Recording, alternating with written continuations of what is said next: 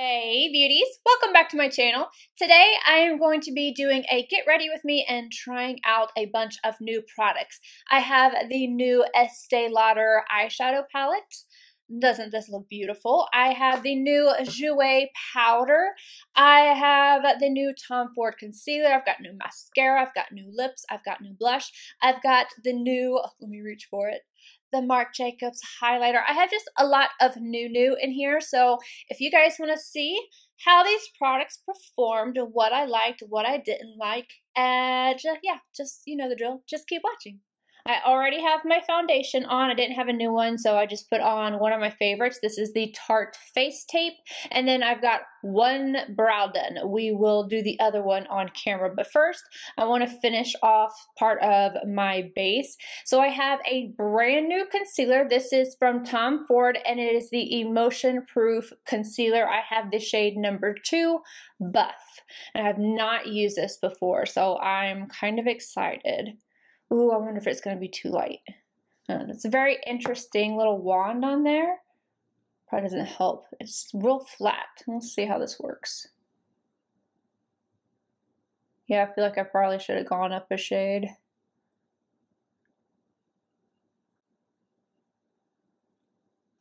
And then I'm going to blend this out with my Linda Hallberg sponge. The texture of this, or I guess the consistency, is pretty thin. See.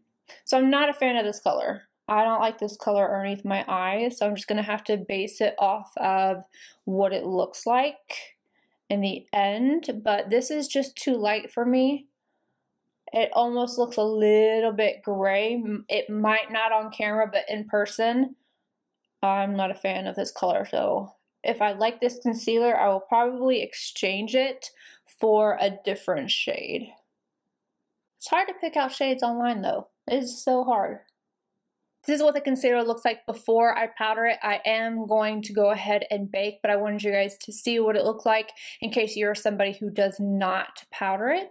So it's about medium coverage. I can definitely see, you know, my little freckle coming through right here real easily, a little sun damage coming through right there real easily. But yeah, I'm going to go ahead and set this, and then we're going to move on to the brow. I'm going to go in with my tried and true. I don't like to use a new powder under the eyes if I am using a new concealer, so I don't want to add too many variables in.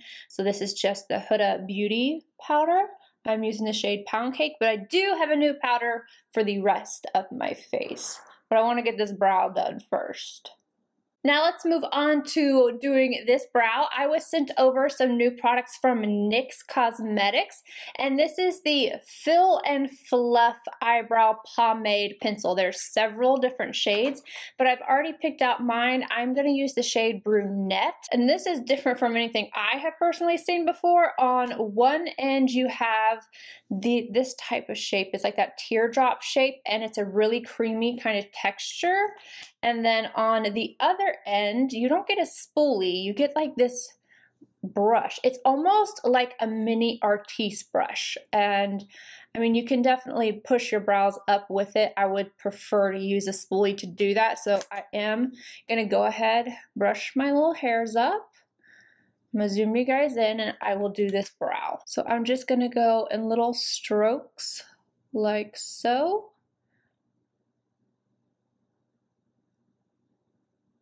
I'm just brushing or pushing the product in the same way that my hairs naturally grow.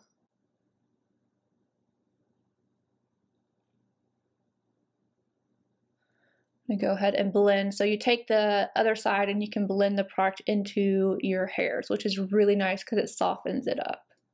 I feel like I need a mirror to do this opposite end. I'm gonna brush these little hairs down. Take the product and go down.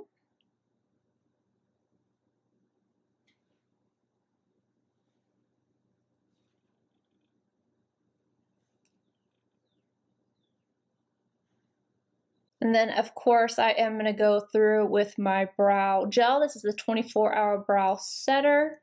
And then I'm going to clean up right underneath all of this with my concealer, and then any area that I feel like I need a little more product, I will add afterwards, but I'll be right back.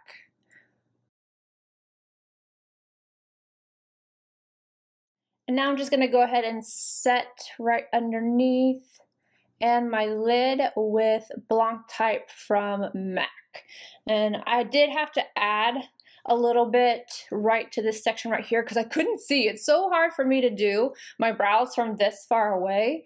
I am usually smack up against the camera, not the camera, the mirror whenever I am doing my brows. So, but this is the finished brows. I think they turned out pretty well.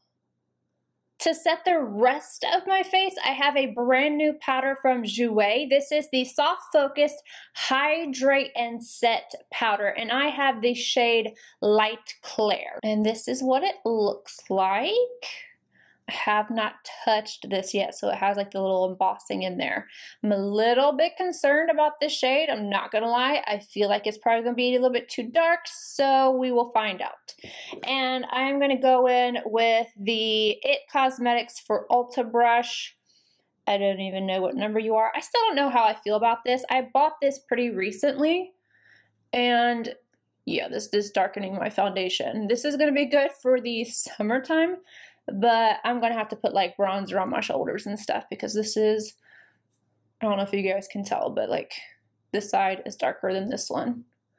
But it's going on nicely. Anyway, about this brush, I'm not sure if this is something like if IT Cosmetics brushes for Ulta are different than the just regular IT Cosmetics, but I bought this during the sale, you know, their 21 days of whatever. It's like, oh, I want to get that brush, and I bought it, and I'm glad I didn't pay full price for it, for sure, because I think the full price is $36, but I just haven't really made my mind up about it. Yeah, my face is a lot darker than my neck and my shoulders, so we're gonna bronze up those areas.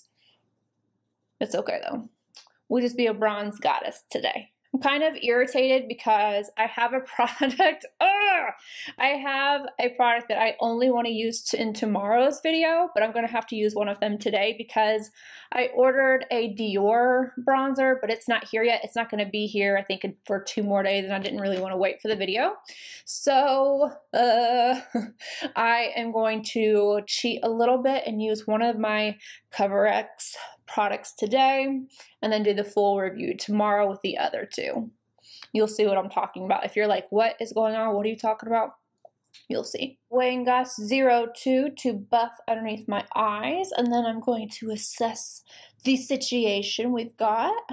I am impressed with the powder. This looks really nice. It's smooth. It's a little dark, but it's still smooth. Yeah, but my under eyes, I'm not sure about those yet. And now for the CoverFX product I didn't want to use today. These look like little soaps. I gave in and totally bought these early before the sale, and I think it was going to be helpful for you guys to know whether or not you should buy them during the VIB sale for Sephora. So I have 2 of the blushes. We are not using these today. I'm using them tomorrow. So I'm not even going to show them to you. Yes, I know, I mean. But I'm going to go in with the Monochromatic Bronzer Duo Matte Plus Shimmer. And this is Sun Kissed Bronze. And this is what it looks like. So because Dior is not here, we're going to try this guy out. See how dark I can make my face, because this is a little on the dark side, but we'll see how it blends out. I feel like this is a safe option. This is the BOM 36. Let me get some on my brush, tap off the excess. Oh, okay. She doesn't go on too dark.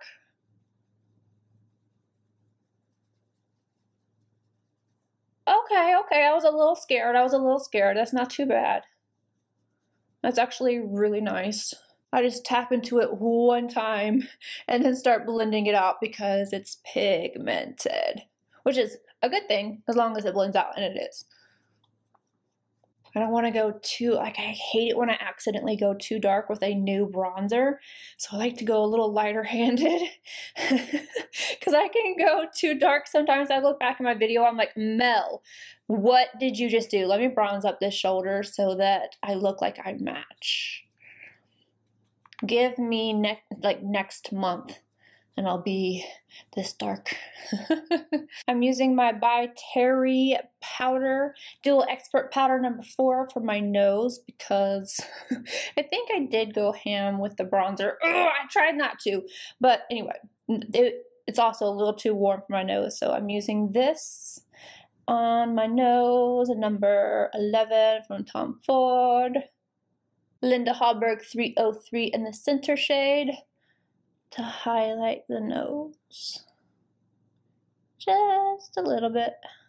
I am not going to use this shade over here because, like I said, tomorrow we are going to be talking about all 3 of those. So I want to leave that as like a surprise for tomorrow. So this is what the bronzer looks like. I think I went a little too dark on my forehead, but it blended out nicely and everything. So we're gonna go ahead and add some blush. And this is new to me, at least, from STILAZZI. They sent me over a bunch of goodies. I am so excited because I met them and the particular lady that reached out to me at IMATS, where I bought Sending Nudes and I think Get Fizzy.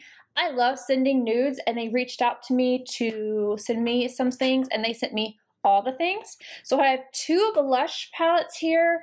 Bahamas, this one, which is the one I think I'm going to use, and then a darker one. This is Barbados right here. So yes, I am going to go in with Bahamas blush palette. And you know what? I'm going to go for the peachy tone right here. Refer 05. Knock some of that off.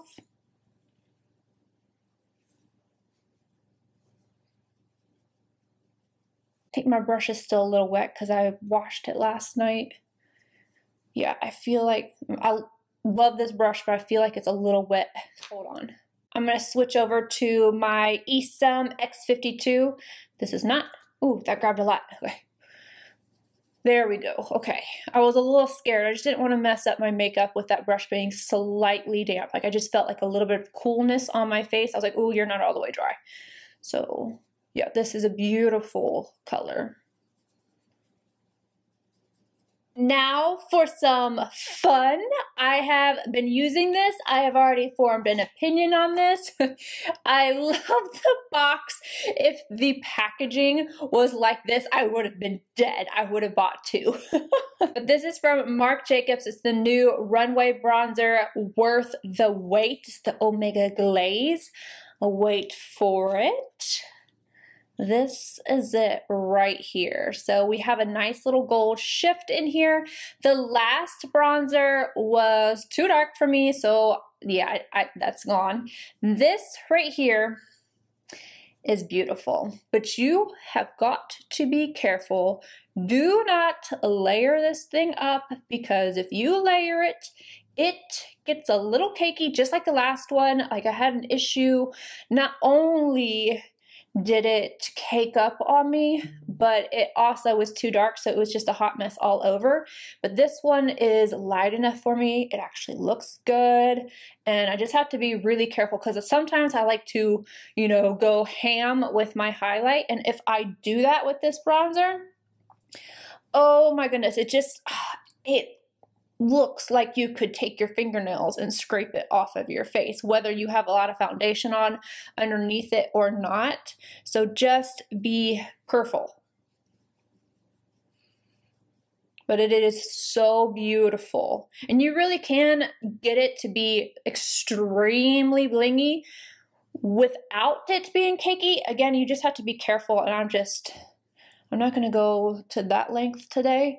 And I'm using this brush specifically because I can blend it out really easily. If I use my favorite Linda Hallberg brush with this, it really applies it, and it's yeah, it's on there. I'm gonna put a little bit of this on my nose. But what I love about this is when I buff with this particular shade and formula, everything, it just looks so beautiful. But I do like to take my blush brush, a little bit more of the blush, and mix them together because I feel like it kind of melts the two a little bit more, especially with this formula. And then I feel like it looks just a little bit less I don't know, unnatural. I mean, I know it's a blingy highlight, but I don't know if I'm coming. I can't talk. I'm just excited about makeup. Leave me alone. No new powders for buffing. I'm going to use my Sicily powder because, yeah, I'm almost out of it. So I'm just going to try and finish this guy off. And I've already bought a new one because I love this stuff. And a Sonia G Sculpt 2. And just buff.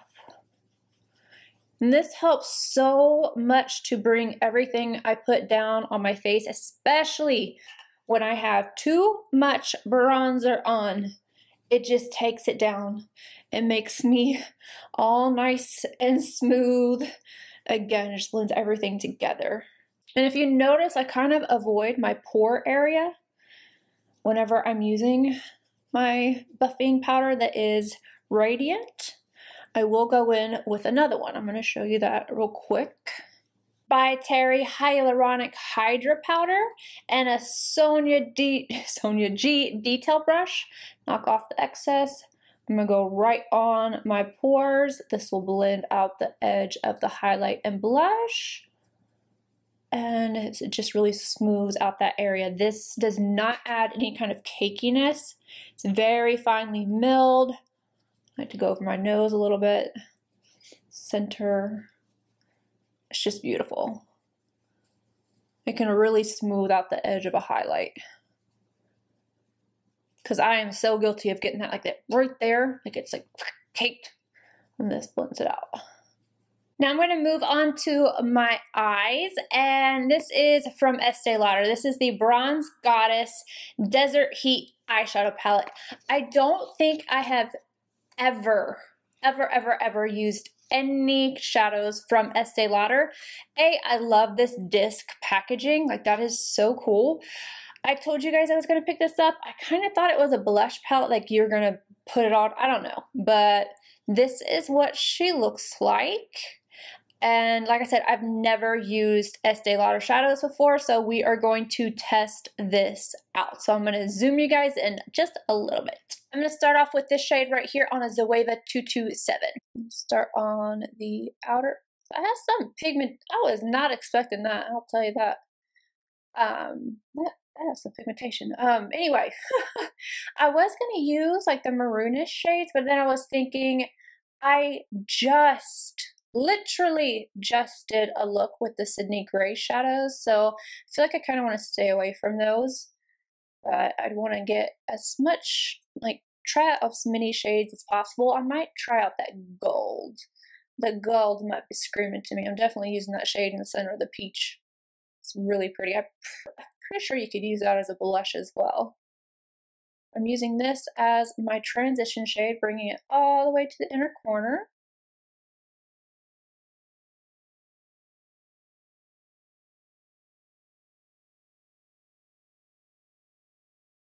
Same shade on a Wayne Goss number 20, and I'm just running this right along the lower lash line. Still using the Zoeva brush, I'm going to take this center shade. Again, I'm going to start on the outer V. That is beautiful. I'm telling you, it's so pigmented. I don't know what I was expecting. I don't think I really had expectations, but wow. I love these colors so far. Just like these two colors, I'm done. I'm bringing this mainly upward right here, and then about half, well, 3/4 of the way in. I'm just not going to bring it all the way to the inner corner.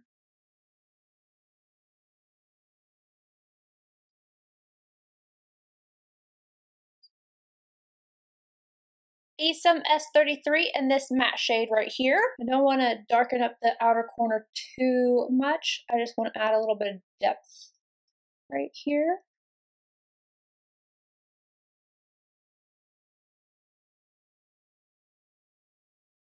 No additional product on the Zoeva 227. I'm just going to buff over that. Like I said, I just don't want it to be too dark. I want it to be nice and blended as well. Esum W21 in this little metallic shade right here. Just taking that on the center of the lid, tapping over a little bit of the last shade we put down. We're in like swiping motions, but I'm kind of pressing it into the lid.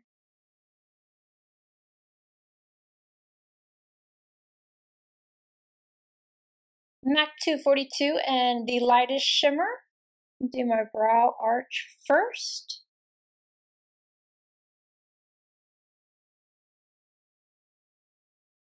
As well as the inner portion of the lid and inner corner. Just tapping over the last shade we laid down.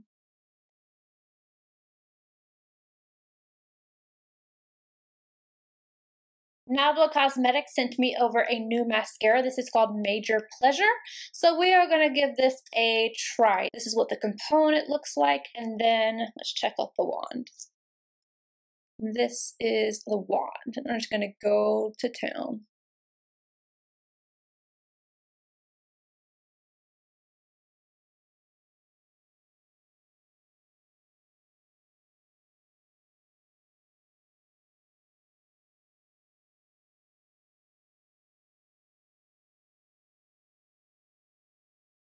Now for the finishing touch. Ciate London sent me over a whole collection of these. These are the Wonder Wand lipstick. It is a demi shine lipstick, and I'm going to use this one. I have all of these, and I have swatches of all of them, so I will insert that for you guys in case you're curious about it, but have not put these on yet. I have no idea how they feel. I know they swatched really well, but I'm going to use...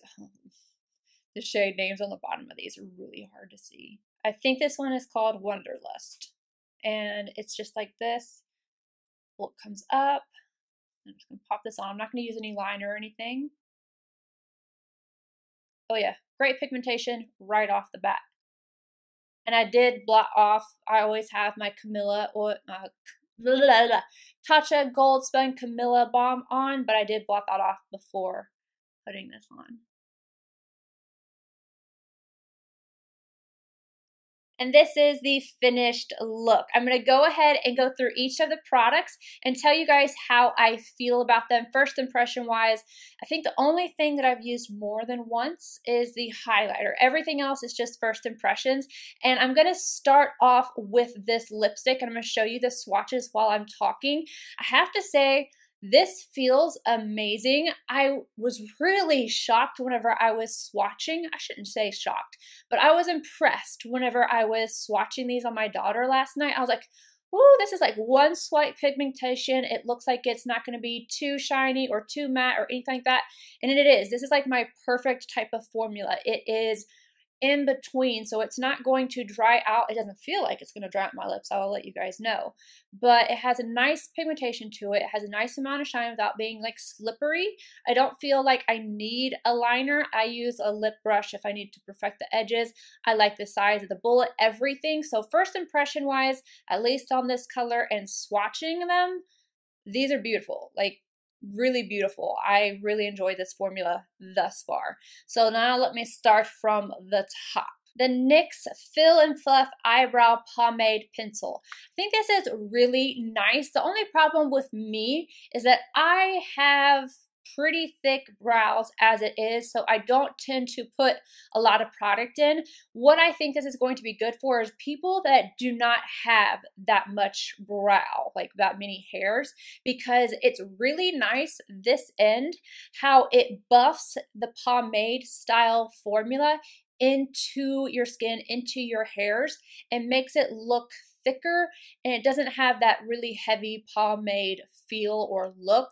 This is darker than I particularly like, but that's because they are filled in more. I feel like with a bald head and it's just a little, but it's not bad. It's just a little darker than what I'm used to. I like a little bit more fluff and a little bit more see-through, but quality wise, the pencil is really nice, and I would highly suggest this to anybody who has sparse brows, wants something that's going to be easy to use. I really like this end, so good product, but not one that I am personally going to reach for a ton just because of my brow preference, the style. Now for the concealer. I have done close-ups. I was looking at it, you know, I finally have come to the conclusion that I like this concealer so far, but it doesn't doesn't hold a candle to my Giorgio Armani. I do want to go ahead and get a different shade because I don't like this shade on me. I feel like this is just a little bit too light. So what I'm going to do is switch this one out, and then I'm going to continue to try it out. It doesn't look real dry underneath my skin, underneath my eyes. I just feel like more so probably because of the color, I feel like I have a little bit of darkness, and I don't really consider myself to have like dark circles or anything, so I feel like it's a color issue, but it is smooth. It's very natural looking. It doesn't look really matte, but it doesn't have a sheen either whenever I have it set, but it didn't get cakey. So first impression, I like this. I'm not in love, and I need to try a different color. Now for the JOUER powder. I think I bought this on Beautyish. I feel like I bought it on Beautyish. I don't know if it's available at Sephora yet or not.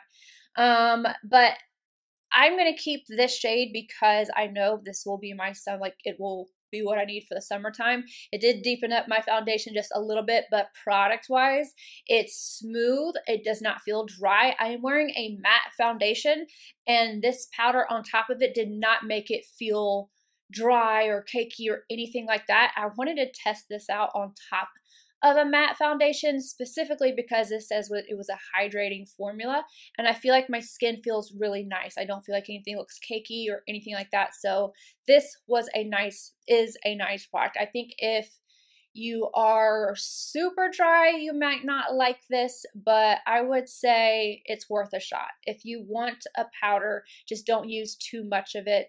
I like the texture and everything on that. And then what do we have? Oh, blush.